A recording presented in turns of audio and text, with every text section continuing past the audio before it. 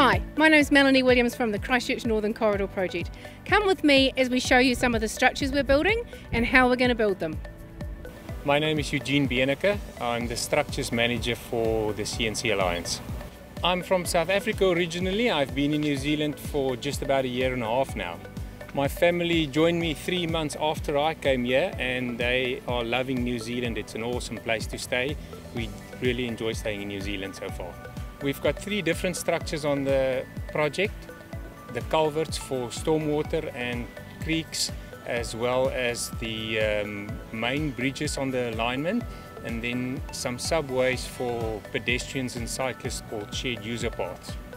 In the background you'll see the construction of the Belfast bridge ongoing. It's a double span bridge with hollow core beams with a center pier structure, and in process at this point in time is the concrete that goes into the infills, as we call it, between the beams, keeping the structure together. The weather in New Zealand can be up some days and down some days. It's a very nice sunny day today, but when we lifted these 30 hollow core beams into position, we had some atrocious weather with Gita paying us a visit. So we lifted beams between 30 and 45 tons in pouring rain for 2 days. The bridge behind us, you can see some strands hanging out the side, so the whole deck gets tensioned. After that we put some barriers on the side, and then it gets covered to look like a road to connect to the existing Belfast road. 4 of the bridges on this project has got vertical retaining walls, which we do with a concrete panel. These concrete panels get precasted in a precast yard.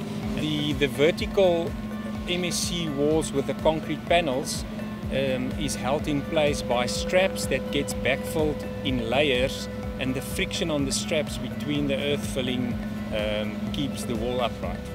We've got 2 subways with a very unique design, angled walls with a very nice looking bark tree-like pattern on there. I think our biggest interface with the public is where there will be either lane restrictions or maybe a reduction in lanes, and in the same space we provide something new to look at. So I think a request to the public would be to focus on your driving. Don't look around at the new works because there is now restricted space, and just keep focusing on your driving task. Have you ever built a bridge before? No, what's a bridge? Yes, I've built a few bridges in my life before.